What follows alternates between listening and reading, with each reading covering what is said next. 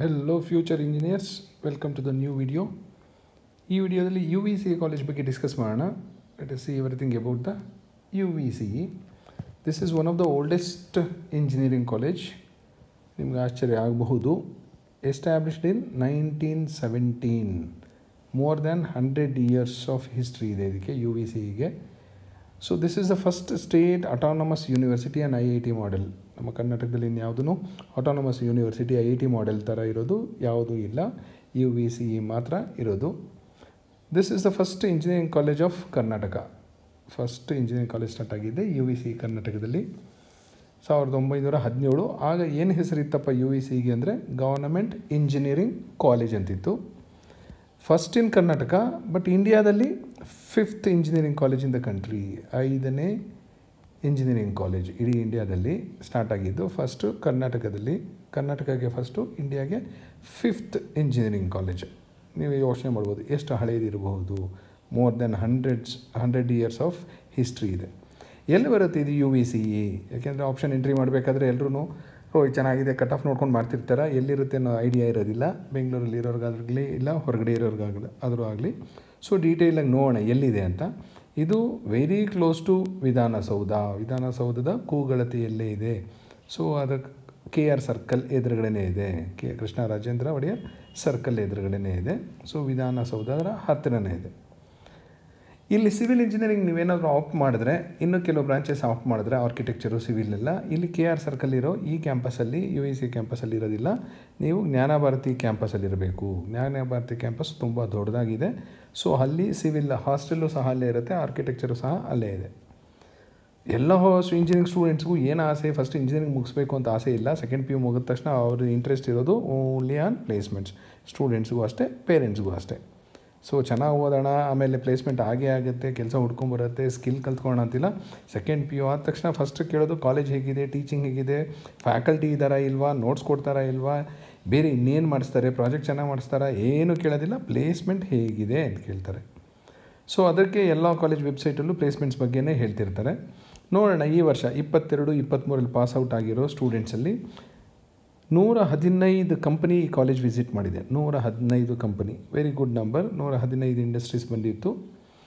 ಅದರಲ್ಲಿ 353 ಆಫರ್ಸ್ ಕೊಟ್ಟಿದ್ದಾರೆ. This is not number of students, offers 353 offer. So ಒಬ್ಬೊಬ್ಬರಿಗೆ 3 offer ಅಂದರೆ 100 ಚಿಲ್ಲರೆ ಜನ ಮಾತ್ರ ಸಿಗ್ತಾರೆ ಇಲ್ಲಿ. ಒಂದೊಂದು ಆಫರ್, ಒಬ್ಬೊಬ್ರಿಗೆ ಒಂದೊಂದೇ ಆಫರ್ ಅಂದಾಗ ಮಾತ್ರ 353 ಇರುತ್ತೆ. ತುಂಬ ಕಾಲೇಜಸ್ ಏನು ಮಾಡ್ತಾರೆ ಅಂದರೆ ನಂಬರ್ ಆಫ್ ಆಫರ್ಸ್ ಹೇಳ್ತಾರೆ, not number of students. Number of candidates placed ಹೇಳೋದಿಲ್ಲ. ಯಾಕೆ ನಂಬರ್ ಆಫ್ ಕ್ಯಾಂಡಿಡೇಟ್ಸ್ ಪ್ಲೇಸ್ಡು ಎಷ್ಟು ಜನ ಸ್ಟೂಡೆಂಟ್ಸ್ ಇರ್ತಾರೋ, ಎಷ್ಟು ಜನ ಪ್ಲೇಸ್ ಆಗಿರ್ತಾರೋ ಅಷ್ಟು ಜನ ಮಾತ್ರ ಹೇಳಬೇಕಾಗುತ್ತೆ. ಆ ನಂಬರ್ ಸ್ವಲ್ಪ ಕಡಿಮೆ ಇರುತ್ತೆ. ಬಟ್ ಕೆಲವು ಸ್ಟೂಡೆಂಟ್ಸ್ಗೆ 3 ಆಫರ್ ಇರುತ್ತೆ, 4 ಆಫರ್ ಇರುತ್ತೆ, 2 ಆಫರ್ ಇರುತ್ತೆ. ಸೊ ಹಾಗಾಗಿ ಎಲ್ಲರೂ ಆಫರ್ ಹೇಳಲಿಕ್ಕೆ ಇಷ್ಟಪಡ್ತಾರೆ. So 353 offers. ಸೊ ನೀವು ಕಾಲೇಜ್ ವೆಬ್ಸೈಟ್ ಓಪನ್ ಮಾಡಿ ಅವ್ರ ಟೋಟಲ್ ಇಂಟೇಕ್ ನೋಡಿ, 353 ಆಫರ್ ಅಂದರೆ whether it is good R ಬ್ಯಾಡ್ ಅಂತ ನೀವೇ ಡಿಸೈಡ್ ಮಾಡಿ ನೋಡೋಣ. Next previous ಇಯರಲ್ಲಿ 21-22ರಲ್ಲಿ last year 653 offer ಬಂದಿತ್ತು. ಇದರಲ್ಲಿ ಅವರು ಪ್ಯಾಕೇಜು ಹೇಳಿದ್ದಾರೆ 30 lakhs per annum ಇತ್ತು. ವರ್ಷಕ್ಕೆ 30 ಲಕ್ಷ ಆಫರ್ ಸಹ ಕೊಟ್ಟಿದ್ದಾರೆ. So which was offer to 3 students. ಎಷ್ಟು ಜನಕ್ಕೆ ಎಲ್ಲರಿಗೂ 30 ಲಕ್ಷ ಇದೆ ಅಂತ ಕನ್ಫ್ಯೂಸ್ ಮಾಡ್ಕೋತೀರಾ ಅಂದ್ಬಿಟ್ಟು ಅವರ ವೆಬ್ಸೈಟಲ್ಲಿ ಕೊಟ್ಟಿದ್ದಾರೆ. 3 ಜನ ವಿದ್ಯಾರ್ಥಿಗಳಿಗೆ ಮಾತ್ರ 30 lakhs per annum ಇತ್ತು. ಇನ್ನು ಉಳಿದ ವಿದ್ಯಾರ್ಥಿಗಳಿಗೆ ಅದಕ್ಕಿಂತ ಕಡಿಮೆ ಇರುತ್ತೆ. ಅದಕ್ಕೆ ಹಿಂದಿನ ವರ್ಷ ಹೇಗಿತ್ತಪ್ಪ ಅಂತ ನೋಡೋದಾದರೆ 142 ಕಂಪನಿ ಬಂದಿತ್ತು, 435 offer, highest package 50 lakh per annum offered by an Australian based organisation. ಯಾವ ಕಂಪನಿ ಅಂತಲೂ ಹೇಳಿಬಿಟ್ಟಿದ್ದಾರೆ. ಸೊ ಇಲ್ಲಿ ನಂಬರ್ ಆಫ್ ಸ್ಟೂಡೆಂಟ್ಸ್ ಹೇಳಿಲ್ಲ, ಒಬ್ಬರು ಪ್ಲೇಸ್ ಆದರೆ ಇಬ್ಬರು ಪ್ಲೇಸ್ ಆದರೆ ಈ ಪ್ಯಾಕೇಜಲ್ಲಿ ಅಂತ ಹೇಳಿಲ್ಲ. ಈ ಕಾಲೇಜ್ ಆಪ್ಷನ್ ಎಂಟ್ರಿ ಮಾಡಬೇಕು. ಕಾಲೇಜ್ ಕೋಡು ಎಲ್ಲಿ ಹುಡುಕೋದು? E001. ಫಸ್ಟು ನಿಮ್ಮ PDF ಫಸ್ಟ್ ಕಾಲೇಜ್ ಇರೋದೇ university of Visvesvaraya college of engineering, UVC. It is A public university. So ಈಗ ಕಟ್ ಆಫ್ ನೋಡೋಣ. ನೆಕ್ಸ್ಟ್ ಇಯರ್ 24ರಲ್ಲಿ ಎಕ್ಸಾಮ್ ಬರೀತಾ ಇರೋರು, ಇಲ್ಲ ಈ ಸರಿ ಬರೆದು ಅಡ್ಮಿಟ್ ಆಗೋಗಿರ್ತೀರ, ನೋಡೋಣ UVC ಹೆಂಗೆ ಮಿಸ್ ಆಯಿತು, ಇಲ್ಲ ಸಿಗ್ತಿತ್ತಾ ಇಲ್ವಾ ಅಂತ ನೋಡೋದಾದರೆ ಇಲ್ಲಿ ಯಾವ ಬ್ರ್ಯಾಂಚ್ ಇದೆ ಅಂದರೆ A&ML ಇದೆ, ಸಿವಿಲ್ ಇದೆ, ಕಂಪ್ಯೂಟರ್ಸ್ ಇದೆ, ಎಲೆಕ್ಟ್ರಾನಿಕ್ಸ್ ಆ್ಯಂಡ್ ಕಮ್ಯುನಿಕೇಷನ್ ಇಂಜಿನಿಯರಿಂಗ್ ಇದೆ, ಎಲೆಕ್ಟ್ರಿಕಲ್ ಆ್ಯಂಡ್ ಎಲೆಕ್ಟ್ರಾನಿಕ್ಸ್ ಇಂಜಿನಿಯರಿಂಗ್ ಇದೆ, information science and engineering and mechanical engineering ಇದೆ. ಇದರಲ್ಲಿ ಇಂಟೇಕು ಡಿಫ್ರೆಂಟ್ ಆಗಿದೆ. ಕೆಲವು ಬ್ರ್ಯಾಂಚಲ್ಲಿ 60 ಇದೆ, ಕೆಲವು ಬ್ರ್ಯಾಂಚಲ್ಲಿ 90 ಇದೆ, ಡಿಫ್ರೆಂಟ್ ಆಗಿದೆ, 120 ಈ ಥರ ಎಲ್ಲ ಬೇರೆ ಬೇರೆ ಇಂಟೇಕ್ ಇದೆ. ಸೊ ಅದ್ರ ಬಗ್ಗೆ ನಾನೇನು ಡೀಟೇಲಾಗಿ ಹೇಳೋದಿಲ್ಲ. ಸೊ A&ML ಈ ವರ್ಷ ಅಂದರೆ 2023 ಕೌನ್ಸಿಲಿಂಗಲ್ಲಿ ಈ ವರ್ಷ ಅಡ್ಮಿಟ್ ಆಗಿದ್ದಾರೆ. ಈಗ ಫಸ್ಟ್ ಇಯರ್ ಅಡ್ಮಿಟ್ ಆಗಿದ್ದಾರಲ್ಲ, ಅವ್ರ ಕಟ್ ಆಫ್ ನೋಡೋದಾದರೆ 6,935 ಅಂದರೆ 6,936 ಬಂದಿರೋರಿಗೂ A&ML ಸಿಕ್ಕಿಲ್ಲ. I am talking about only general merit category. GM ಕ್ಯಾಟಗರಿಯಲ್ಲಿ ಮಾತ್ರ, ಇಲ್ಲೇ ಬರ್ತಿದ್ದೀನಿ, GM ಕ್ಯಾಟಗರಿಯಲ್ಲಿ ಮಾತ್ರ. ಡಿಫ್ರೆಂಟ್ ಕ್ಯಾಟಗರೀಸು ಖಂಡಿತ ಇದಕ್ಕಿಂತ ಕಟ್ ಆಫು ಡ್ರಾಪ್ ಆಗಿರುತ್ತೆ. ಸೊ GM ಮಾತ್ರ ಕನ್ಸಿಡರ್ ಮಾಡ್ಕೊಂಡಿದ್ದೀನಿ, ಯಾಕೆಂದರೆ ತುಂಬ ಜನ ಸ್ಟೂಡೆಂಟ್ಸು GM ಕ್ಯಾಟಗರಿಯಲ್ಲೇ ಬರ್ತಾರೆ. ನೆಕ್ಸ್ಟು ಸಿವಿಲ್ ಇಂಜಿನಿಯರಿಂಗ್ ನೋಡಬಹುದು ನೀವು, 74,111ಕ್ಕೆ ನಿಂತಿದೆ. Computer science and engineering 4,344. Electronics and communication engineering 9,878ಗೆ stop ಆಗಿದೆ. Electrical and electronics engineering 23,821ಕ್ಕೆ stop ಆಗಿದೆ. ಇನ್ಫಾರ್ಮೇಷನ್ ಸೈನ್ಸ್ ಆ್ಯಂಡ್ ಇಂಜಿನಿಯರಿಂಗ್ 5,695ಕ್ಕೆ ನಿಂತಿದೆ. Mechanical engineering 64,627.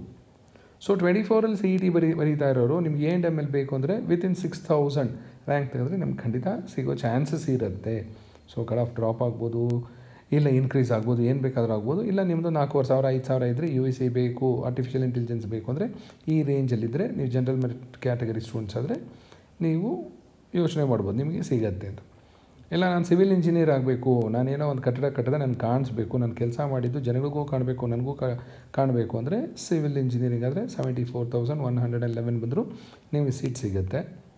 Next hot cake, ಎಲ್ಲ ಹುಡುಗರಿಗೂ ಯಾಕೆ ಬೇಕು ಅಂತ ಗೊತ್ತಿಲ್ಲ, ಬಟ್ ಎಲ್ರಿಗೂ ಕಂಪ್ಯೂಟರ್ ಸೈನ್ಸ್ ಆ್ಯಂಡ್ ಇಂಜಿನಿಯರಿಂಗ್ ಬೇಕು. ಎಲ್ಲರೂ ಸಾಫ್ಟ್ವೇರ್ ಇಂಜಿನಿಯರ್ ಆಗ್ತೀವಿ, ಎಲ್ರಿಗೂ ಪ್ರೋಗ್ರಾಮಿಂಗ್ ಸ್ಕಿಲ್ಸ್ ಇದೆ, ಎಲ್ರಿಗೂ ಕೋಡಿಂಗ್ ಸ್ಕಿಲ್ಸ್ ಇದೆ ಅಂತ ಎಲ್ಲ ಸ್ಟೂಡೆಂಟ್ಸ್ ಅವರೇ ಅಸ್ಯೂಮ್ ಮಾಡ್ಕೊಂಬಿಟ್ಟಿರ್ತಾರೆ, ಇಲ್ಲ ಅವ್ರ ಪೇರೆಂಟ್ಸು ಅಸ್ಯೂಮ್ ಮಾಡ್ಕೊಳ್ಳೋ ಥರ ಮಾಡಿರ್ತಾರೆ.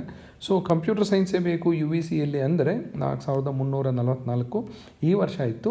ಸೊ ನೆಕ್ಸ್ಟ್ ಇಯರ್ಗೆ ಇದಕ್ಕಿಂತ ಒಳಗಡೆ ಅಂತ ಇಟ್ಕೊಳ್ಳಿ, ಸ್ವಲ್ಪ ಡ್ರಾಪ್ ಆಗಿದ್ರೆ ಆಗಬಹುದು. But to B on the safer side 3,500 3,500 ಈ ರೇಂಜಲ್ಲಿ ಬಂದರೆ ನಿಮಗೆ ಇಲ್ಲಿ ಕಂಪ್ಯೂಟರ್ ಸೈನ್ಸ್ ಆ್ಯಂಡ್ ಇಂಜಿನಿಯರಿಂಗ್ ಸಿಗಬಹುದು. Next electronics and communication engineering ಈ ವರ್ಷ 9,878 ಇತ್ತು. ಬಟ್ ನೆಕ್ಸ್ಟ್ ಇಯರ್ ಬೇಕು ಅಂದರೆ ವಿತಿನ್ 9,000 ತೆಗೆದ್ರೆ ನಿಮಗೆ ಸಿಗೋ ಚಾನ್ಸಸ್ ಇರುತ್ತೆ. ಸೊ ಈ ಥರ ನೀವು ಗೆಸ್ ಮಾಡ್ಕೋಬಹುದು. ಹಾಗೆ ಬೇರೆ ಕ್ಯಾಟಗರಿ ಆದರೆ ಇದಕ್ಕಿಂತ ಸ್ವಲ್ಪ ಕಡಿಮೆ ಇದ್ದೇ ಇರುತ್ತೆ.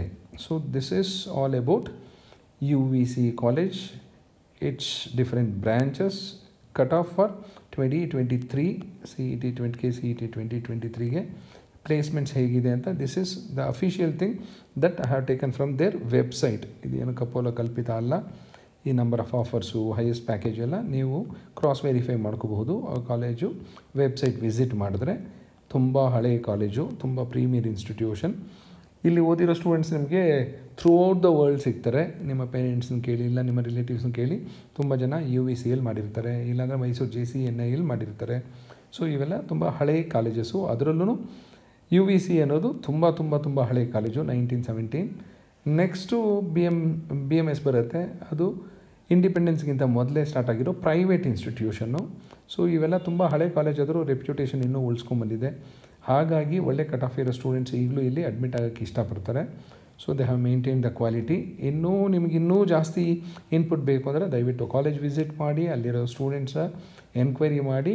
They may tell you the frank opinion on there institution. Thank you.